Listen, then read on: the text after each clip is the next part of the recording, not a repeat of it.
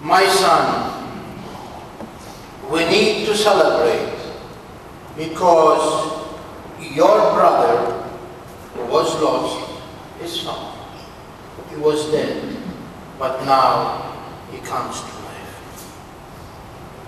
As I said at the beginning of the Mass today we are going to see the most powerful mercy that God has for us. God created us in His image, and even when we sin, to the sin of Adam and Eve, He made a plan to send His Son to restore us to that reconciliation with Him and bring us to our destination with Him in heaven. In the first reading today, we heard God speak to Moses. Moses went on Mount Sinai, and for 40 days and 40 nights, he was with the Lord. And while the Lord was speaking to him and direct him and give him the commands, He said to him, "Go down, because my people has abandoned me. My people has deserted me. They throw themselves in front of an ox, eat hay, the god of fertility. Now I intend to do what I intend to do to those who disobey me, and that is to destroy them." A good shepherd is a shepherd who does not go along with the destruction of his sheep, but he pleads with God and says, "Lord, you are the one who made the promise to our forefathers. You brought these people out of Egypt, and now you're going to make yourself the laughing stock of the Israelites, of the Egyptians. You destroyed them here. Have mercy on them." And in the Gospel today, we find Jesus speak to us about that same mercy. A man had 100 sheep, one get lost. He put the 99 in a safe place, and off he goes to search for the one he lost. Once he found it, he put on his shoulders, and he bring his friends to celebrate, because now what was lost is found. The same thing is with the woman who lost a precious coin. After she searched around her house and swept it diligently, and she found it, she bring her friends and rejoice with them. The same thing happened when the prodigal son returned home. How the father put a big feast and welcomed his son back, because he who was lost is found. I would like to make a little point on that last parable. The first step was not the father. Do you get that? The first step was not the father. The first step was the son. He come to his senses. How many people in my father's house have more than I had, and here I am with the pigs. When Jesus speaks about pigs, that is a great insult to the Jewish people, because pigs were not part of their menu. And you know, everyone who knows Jewish people, their children really succeed, or doctors or lawyers. They are not tenders of pigs. So that was a great insult for him to go and hire himself with the people who have swines. And after he did so, and he comes to the father and say those words, the father said, "Bring him the finest robe." Because now he is not anymore a stranger, but now he wore the cloth of the tribe. He belongs to us again. Remember the story of the shunned. They shunned him. Those people who did it, goes against their wishes, they are shunned. And give them the robe. Remind you of the robe of baptism. Give him the ring. Because now he has authority to give orders. The times ago, our holy fathers, our kings, they didn't have this standard we have today. They have a ring with their coat of arms. They put it in a wax, in melted wax, and and they see the parchment or the paper with their authority. Many of you know that the first thing that they destroy when the Holy Father dies is his ring. Because that is the power of his authority. So no document will be published with the idea that he has signed them and so forth. And then put the sandals on his feet. All the slaves were free, but not have no sandals. He is not a slave.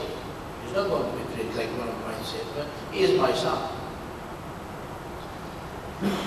Then I like to go in that second reading today, because I think that second reading really sum it up what Paul really had in his heart as he opened his heart to his beloved friend Timothy.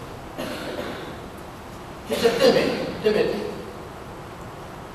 I know God's mercy, because before I was converted, I was arrogant.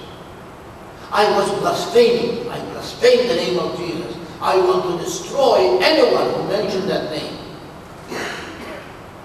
But then when the grace of God that God has for me was bestowed on me, I was chosen to be his vehicle to bring his message. Not only he forgave me, but he gave me a job. And that job is to build his kingdom. So I know that that mercy was given to me because I was treated well by the Lord. And I wish that that same mercy, I will pass it on to those that I have been entrusted. And because of this, I give him thanks for all the blessings that he bestowed on me, for the forgiveness that he gave me, and also that he now endows me. That one day I will be with him forever. And for this, I am so grateful. My dear people, today we have people who are afraid of the sacrament of penance. And they're afraid of the sacrament of penance not because, but because there is something fundamentally wrong. And that is, we lost the idea of sin. We do not anymore consider that our action can be sinful, because we take for granted that we make our own laws. And we are the one who determine and really continue to live in that fashion, and by doing so, we are denying the very essence of forgiveness. What does sin do? Sin is offense against God, and by that sin, I don't offend only God, but I destroy the relationship with others. You see it in the family today. You see it in society. You see it in the church. Don't think divisions in the church coming from, it comes from one important factor, and that is sin. Sin destroys our social and collective and personal relationships. And because of that, we are the ones who are going to suffer. That's why people do not go to confession. Not because they don't believe in it, because they believe that they have no sin. I mean, you talk to people today and say, Father, what I do nothing. Because everything is justified. We become so materialistic, we become so involved in the society we live, that everything that we do has no offense to God. And that is why the sacrament of penance has been not very well receptive. So what is the scripture telling me today? The scripture today is telling me to be sincere. That's all it tells me. To really be honest with myself. Because the honesty that I have for myself is going to issue forth that I am going to remember that my actions, my words have caused division, has caused pain, has caused hurt.